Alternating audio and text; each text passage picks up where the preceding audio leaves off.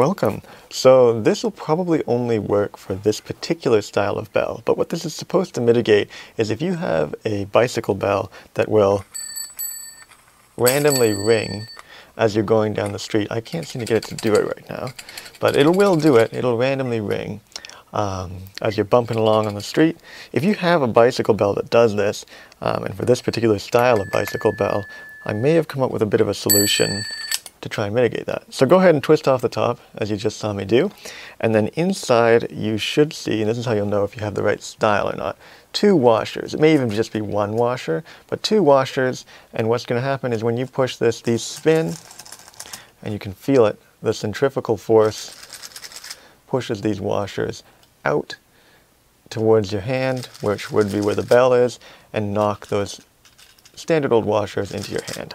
And so what happens is most of these mechanisms aren't too expensive, they're cost-saving measures. You don't want this device to be too expensive. So the washers kind of bounce around. So if you're going on a trail or whatever, you're biking along a bump, just to sort of simulate it, those washers aren't tucked in.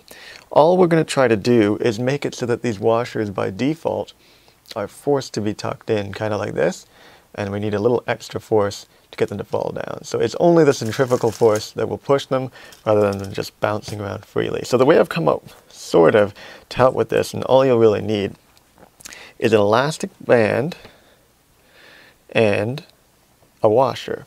Now this is a part that I've sort of custom made, but you can just use a straw or some sort of washer that's thick enough. 2 millimeter thick seems to be the case with this, but you're going to have to play around with it to find out what will work best for you. You can see the spacer between the nut and the moving point where this goes up, and that's what we're looking for, something to fit into that space there. We're also looking for a rubber band. The rubber band you're going to have to play around with and see what strength of rubber band or length even works best for you. This one I've found which is fairly weak.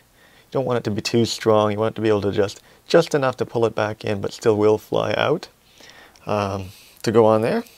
And then that's pretty much it. Let's get started. So we're going to take the nut off of the top here that contains this whole unit, right? And we're not going to take the whole unit apart. We're just going to put on our washer. Now I experimented with a couple of lengths, but we're going to go with the 2 millimeter one here. This seems to work the best. And then we're going to contain that right on the top. So we've got a 2 millimeter washer right there, and that can be made out of whatever you can find, as long as it's able, if you look closely, and we'll try to get a closer shot of this here. You can look closely, you'll see that I am able to spin it freely. Right like that. I'm able to spin the washer freely. Don't need to worry about the nut spinning too freely right now, but I'm able to spin that plastic freely. If it's stuck and it's not able to turn, that's not going to work for you too well. That's going to cause some problems. You want this washer to be fairly loose and be able to turn with this guy here. Okay, now I'm going to focus back in here.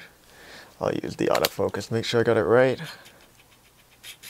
There we go. And so I'm going to take the washers off to make this process a little easier. You can just kind of make sure not to break those plastic clips, but you're going to want to pull up and pull out, and pull up and pull out. And again, this will probably change or vary depending on what style of bell you have. This technique may not even work for you if you've got a completely different style of bell, of course. And now we've got a free sort of floating mechanism here.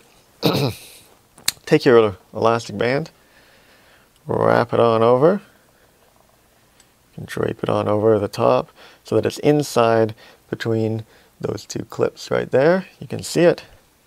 That's all we're really looking for. And the same with the other side, is kind of underneath.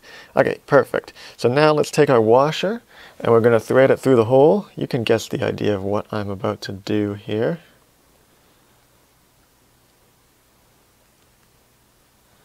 There we go.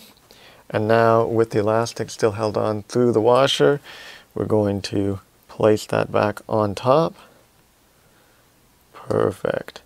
And then we're going to try and get that elastic band to be on the rear side of the washer, not really touching any of the plastics. And we're going to do the same with the other one. So now that we've got this here, we can place it over the top just as a stationary point right here. Place it right over the nut so that it is right over top like that. It's going to be a bit loose for now, and we're going to pull it on the other end. I recommend having a pair of tweezers. You can do this with your hands or your fingers if you want, but I find it's a bit finicky to do with your hands, so just keep pulling until you get a good amount. You know it's not going to fall off, so there you go. That's good.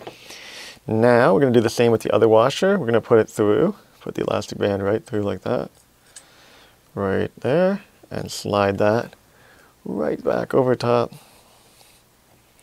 like so.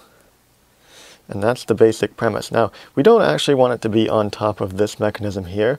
We would prefer it to be over the arm because it's a little bit better.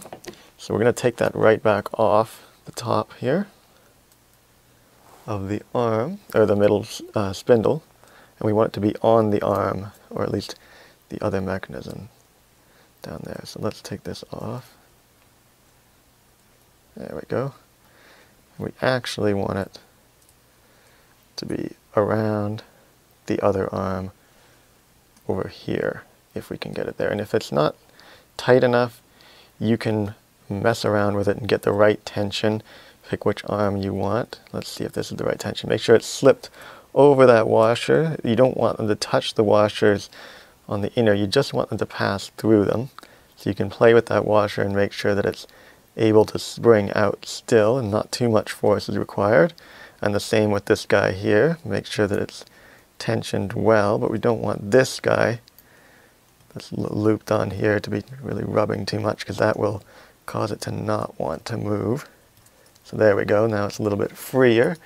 We can see that this top elastic we wrapped over the top is not touching the washer, so that's free to move. And the other one that's wrapped over the other side is not touching it either. We've got a nice gap there. And that's the premise. And the reason we had that washer in the middle is because it'll move with the elastic, so it reduces the amount of stretching force, or the amount of stretch that has to be applied to the elastic, because it'll just roll with it. Now, naturally, this mechanism wants to push up.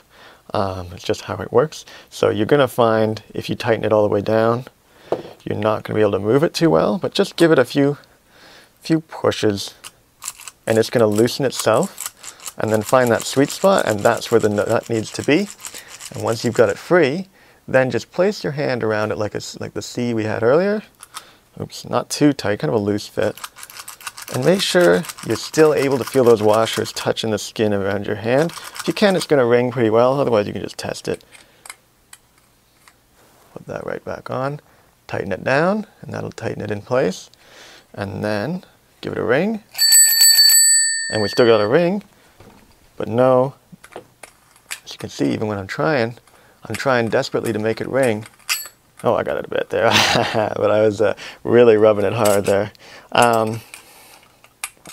Yeah, you can see that these are tucked away. These are always going to be in their neutral position. And so when you push it out, it'll only ever come out with that centrifugal force, and it's not going to flop around. They're not flopping around. They're never going to ding up against this metal and cause you that irritance of going down the street constantly ringing your bell. It's great to be alert and everyone to be able to hear you coming, but it gets kind of annoying for you riding. So it does take a little more force. You will find a gentle push no longer really works. You're going to have to intend to ring your bell, but that's kind of what we're going for. Hope that you found that useful.